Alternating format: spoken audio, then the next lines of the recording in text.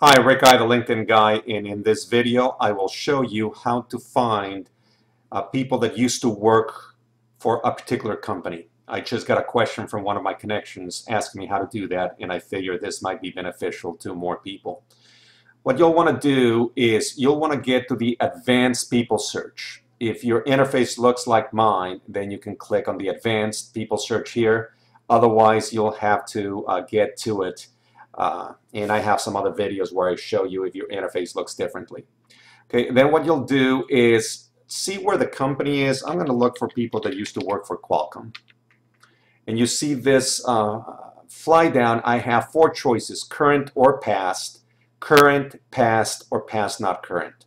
So click on past not current to ensure that someone that used to work for Qualcomm but is no longer there. And then click on the search button.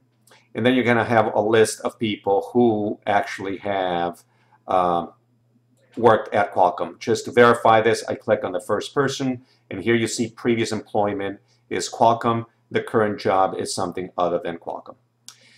That's it for this video. If you have any questions, please contact me at thelinkedinguy@gmail.com. Enjoy an extraordinary day.